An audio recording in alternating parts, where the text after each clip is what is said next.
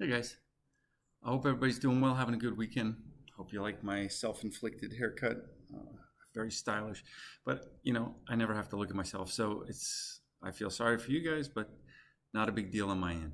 All right, so today we're going to shift from VO2 max, which we've spent a number of lectures talking about how to improve VO2 max, specifically in the periphery, looking at how we increase mitochondrial mass, the number of capillaries going to the muscle, and enzymes for fat and carbohydrate oxidation. Now what we're going to do is we're going to shift to those other things which are probably better predictors of endurance performance, specifically economy and lactate threshold, which we're going to roll together into this speed or velocity or power at lactate threshold.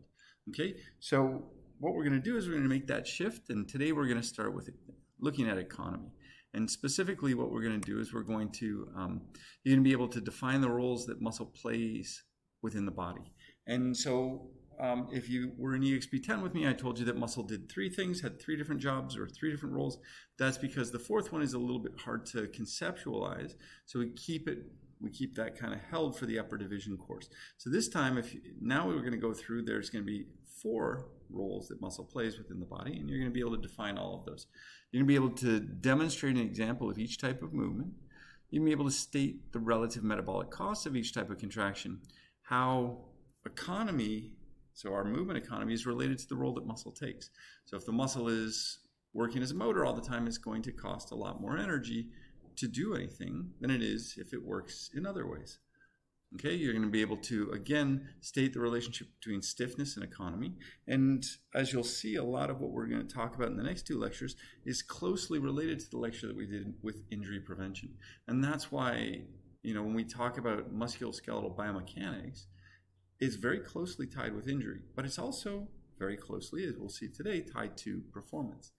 You can be able to, again, draw the regional mechanical properties of a tendon, which you can already do. Explain the negative aspects of stiff tendons, which you already know, because if the muscle is, or if the tendon is stiffer than the muscle is strong, you're going to get a non-contact muscle pull. And then you're going to be able to describe the difference between motor and strut endurance. All right? So the easiest way to start this is to ask the question, what does muscle do? And really the reason that this is a question is because everybody has this idea of what muscle does. But what I want you to do is I want you to keep an eye on this runner in the orange, third from the bottom. She's way behind. She's like, what, 4 or 5, maybe 5 meters behind right now. Now watch what happens. You're going to see that she's going to come through and she's going to win by a mile. And she's going to win by a mile in a new world record. Okay, so this is going to tell us a little bit about what muscle does, because what you can see is she is a double leg amputee. She is running on 2 graphite cheetahs. So those cheetahs are graphite energy return legs. Every other runner in the field has 1 biological limb and 1 graphite limb. So what you can see is what a biological leg is good for. You can see the runner in 5th from the bottom here. She's got a biological leg that has muscle that allows her to overcome inertia. She's stopped at the start. She's going to get up to about 20 to 30 meters. She'll have reached top speed by about 30 to 40 meters. So that means that the muscle is really important for that first 20 to 30 meters to get up to speed. Once you reach top speed, you can see that she's going to be about 5 meters ahead of her competitor. But once you get to top speed, now everything matters about energy return.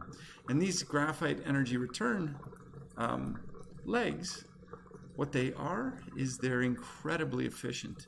So they're incredibly efficient to the point where what you can do with an energy return graphite leg like this, a cheetah, is that the cheetah is going to store and return about 60% of the energy that goes into that individual. You and I and our biological limbs, those biological limbs are able to store maybe about 30% of the energy. So we hit the ground and 70% of the energy from that impact is going to be lost. It's going to be lost as heat, it's going to be lost as vibration, it's going to be lost in lots of ways.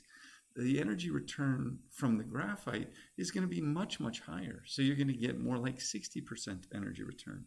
That means if you have 1 biological leg and 1 graphite leg, you're going to be somewhere in between, say 40, 45% of the energy that you put into the leg is going to come back. And so your efficiency or your economy goes way up if you've got these kind of graphite limbs. And that's because these things store and return energy better. So what that means is, if we want to go fast, we want to have smaller muscle mass, because once we overcome inertia, muscle is just going to be a hindrance. And we want to store and return energy as well as we possibly can. And that's really what we're going to look at today and tomorrow.